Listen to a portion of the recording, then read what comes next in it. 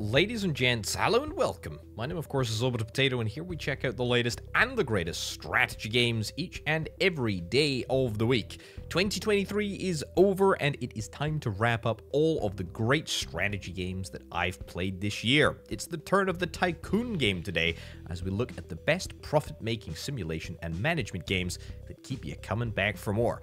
There's a bunch of other great games that have released in 2023, so check out all of my other videos highlighting the best of 2023, linked down in the description below.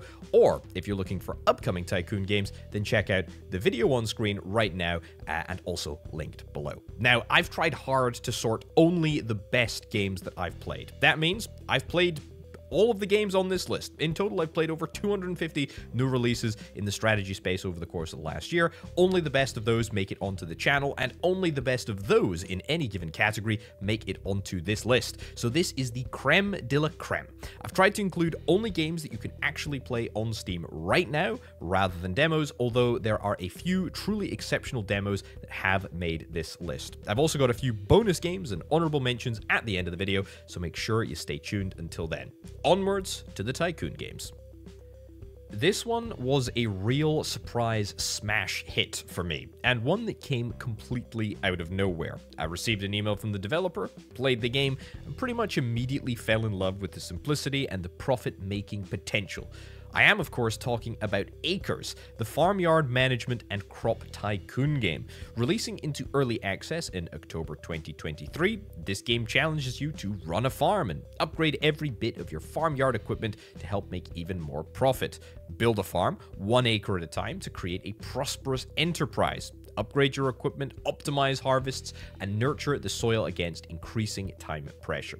How long can you keep your farm operating? It is an unbelievably simple concept to get your head around, but it's just so darn fun to play. It's absolutely worthy of its spot at the top of this list, purely from its sheer simplicity. Absolutely check this one out if you like Tycoon games, or indeed upgrade games. You really can't go wrong. Of course, you just know that Big Ambitions had to be high up on this list. If you're interested in Tycoon games, you quite simply have to check out this game.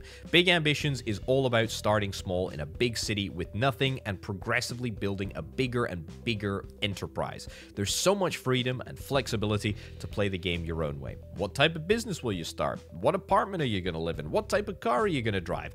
All of these decisions and so many more are at your fingertips. It is just such a uniquely all-encompassing sandbox tycoon game, and it all just works and feels great to play. Releasing into early access all the way back in March of 2023, this one has been out for a while, received some remarkable reviews in that time, currently sitting at overwhelmingly positive. It's hard to find somebody who has a bad word to say about this game, and I include myself in that. There's still so much potential to go, as this one has an estimated 1.5 years more in early access. I can't wait. It's already great, and I'm pretty confident it's gonna get even better.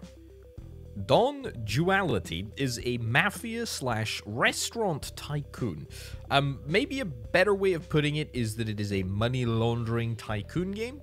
On the face of it, you run a comfortable and unassuming restaurant. Underground, you've got your little lair where you have your gangsters, plan crimes, and hide from the cops. You need to balance your income of illicit, unlaundered cash with your heat meter. Try not to get noticed as your gangsters are out extorting people. Upgrade your restaurant to ensure that you can launder more and more and more money.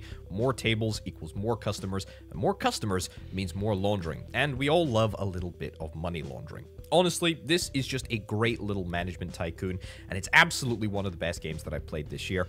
Plus, I'm actually in the game. That's right, you can unlock me as a customer in your restaurant. Fun little fact for you right there. Either way, check out my time with this game, linked up in the top right-hand corner right now, and check out the game in the description as ever below. Sticking with an illicit theme, Definitely Not Fried Chicken is a game where you have to build up and run a drugs production and delivery operation. It's got this funky, blocky vibe to it, but if you look below that, you'll find a pretty darned interesting tycoon game. Not only do you have to grow and deliver your own product, but you need to set up your own stores to sell it in too. This is where the real money is made. You've got a bunch of options to choose from, a chicken store, hence the name of the game, a laundromat, and a whole bunch more. Research new strains of product, upgrade your options. There's just so many ways to achieve your objective of taking over the city. Released back in September of 2023, after a period in early access, this game honestly shouldn't be as good as it is. It is a hearty recommendation from me if you can stomach the subject matter.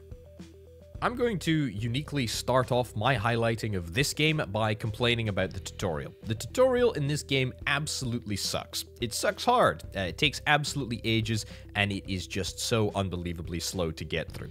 However, after you get through the glacial tutorial, this game is great. Galaxy Pass Station is a tycoon/management game where you'll be tasked with building and expanding a space station for aliens, humans, and robots. Face off against extraterrestrials of all shapes and kinds, check their galactic credentials, automate your station's operations, and battle crime, monsters, fires, and parasitic creatures. Most importantly, save humanity from alien annihilation. It's basically Papers, Please plus, sort of heavy tycoon and management elements, and those are a combination that I think really works, and one that I'm absolutely here for. 2 thumbs up from me in that regard. This one is fully out, it's playable now, it's got positive reviews after releasing in September. If that darn tutorial length was sped up, it would be a near perfect tycoon game, at least in my opinion. A much more casual tycoon game in this one, EarthX is a rocket company management game. Go from launching small rockets on Earth to eventually building a colony on Mars. Create your own internet constellation, develop new technologies, supply the International Space Station, and terraform Mars. There's honestly so much that you get to do in this game. It is like a serious but casual Kerbal Space Program, just not as sort of granular on the rocket design. Although you still do get to design rockets. There is still plenty of explosions, so you don't need to worry about that. Fairly obviously, this game is based on the sort of SpaceX rocket company and all the stuff they're doing, so expect to see a lot of similarities in the trajectory towards Mars. It's really rather good. This one started life in early access with basic rocket launching facilities and graduated into a fully fledged tycoon game with Mars as the end goal. An excellent tycoon game and a definite recommendation from me. Organs Please is a dark and satirical management sim where you take control of a recycling factory with a twist. It recycles humans. Your job is to decide who gets to escape our dying planet in a cozy spaceship and who sacrifices their blood, sweat, and tears for humanity. Quite literally. Maybe slightly less of a tycoon game, this one, than a pure management sim. It's still an absolute corker of a title that, honestly, it just hits a bit different. It's got a bunch of sort of Papers, Please-esque elements, but it's also got a sort of, like Fallout Shelter-style base building section too. So you're stamping and approving papers at the same time as you're moving workers around your base and producing a bunch of grisly byproducts from the corpses of humans that you don't want. It's not gory, but it's mad in a great way. Organs Please is now fully out after releasing in April of 2023, and I'd definitely recommend checking it out. In Potion Tycoon, you've got to build and manage your very own magic shop in this witchin' management simulator. Acquire resources, build and manage production lines, mix potions, and design bottles to sell them in your shop. Experiment with new recipes, grow your business, and become the leading potion business in the magical lands. This game covers the whole potion process, from brewing right up to selling, and you've got to use your sales skills to try and shift as many of your products as possible. I love the art style in this one. It's a great little game. It's currently out now in early access, so more good things hopefully to come as this one continues to be developed. This might be the most random and weird one on this list, but Stonks 9800 is basically a Japanese salaryman simulator. It's a weird tycoon game that's themed around the daily decisions that you make in your life as a regular Joe working in an office. Buy a house, buy a car, invest in the stock market, and watch the profits or losses roll on in. This is a very peculiar entry on the list, but I love weird games, I love new games, and this really is sort of very, very weird. Without pushing the boundaries of what makes a game good, we're never going to get any good games, so I'm excited to actually, you know, have a look at a unique title. Anyway, there's a free demo for this game that you can play before diving into the full experience, which honestly, I would advise you do, because this is an acquired taste. It's currently in early access after releasing in July. It's currently sitting on a 97% positive review score, which I think is absolutely justified. So yeah, check this one out if you think that this is something that you're interested in.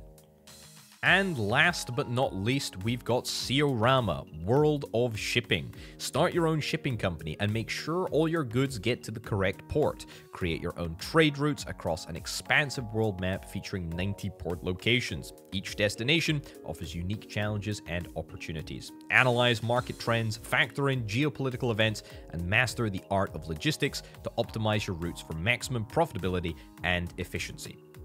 There's not much to say about this one. This is just a really solid profit-making sim tycoon game. And sometimes that's all you need to jump into a world filled with profit-making possibilities and make some cash. Ciorama released very recently in December of 2023. You can check it out, linked down in the description.